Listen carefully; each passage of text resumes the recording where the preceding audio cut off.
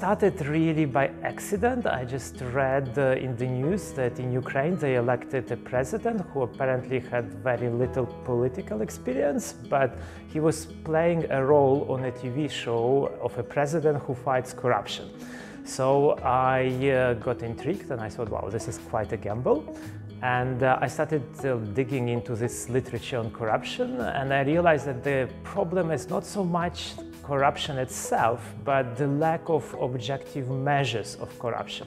And that became already an academic research question, so I thought, what could I do? How can we develop instrumental variables that could be used to measure corruption when there are no other better measurements? And one of the things that I read about corruption is that one form of corruption is to invite public officials to lavish banquets, let's say, with excessive consumption of food and beverages. So I thought, okay, if somebody is going too often to those things, they might risk gaining weight. And once you gain extra weight, it might be difficult to get rid of those extra pounds.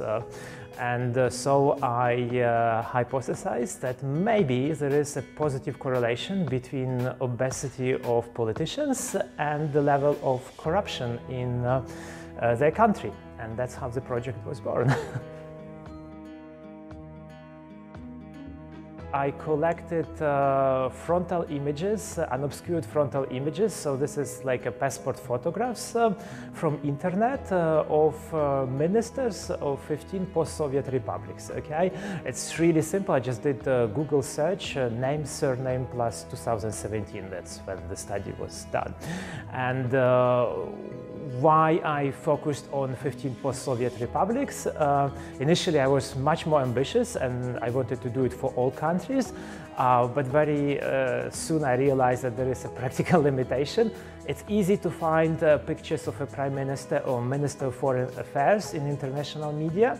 Once you look for a picture of ordinary politician, like Minister of Agriculture, you got to go to local media that are often not in English but in local language. So I picked up post-Soviet republics because I can read surnames in Cyrillic, and that just made the job much easier. I wouldn't be able to do it, say, in Southeast Asia.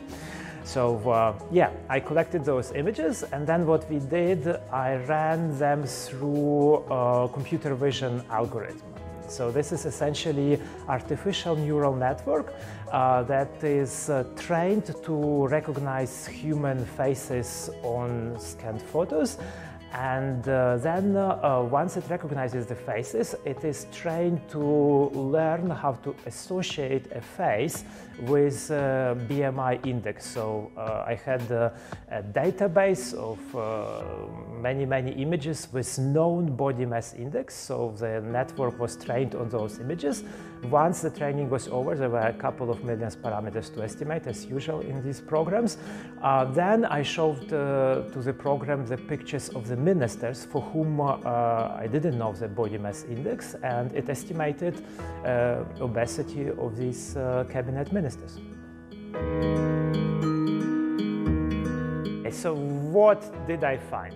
Well, the first surprising finding was that estimated body mass index of cabinet ministers is generally quite high. About 1/3 of them are severely obese with BMI index between 35 and 40.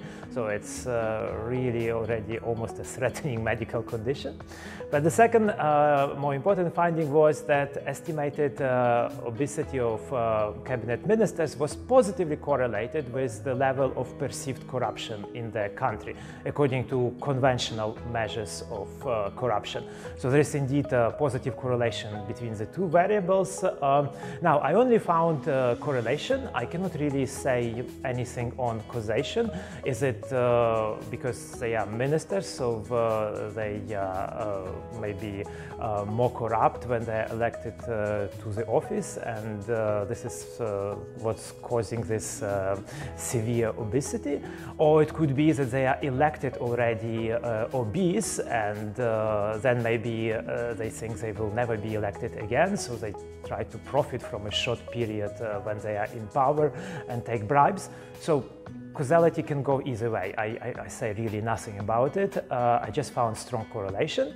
And funny enough, there was slight negative correlation between obesity of politician and the obesity of general population. Because one argument that I often heard was, well, maybe in some countries they have these obese politicians because the general population is very obese, so they just elect people who more or less represent half the population is. So this graph, guys, really is a snapshot of main results. You can see here the scatter plot of corruption perception index, which is probably the most famous conventional measure of corruption published each year by Transparency International, and the estimated median body mass index of cabinet ministers that I did with this computer vision software. And you see that there is really a strong correlation between the two. So it's puzzling, but we could use this, for example, when conventional measures of corruption are not available.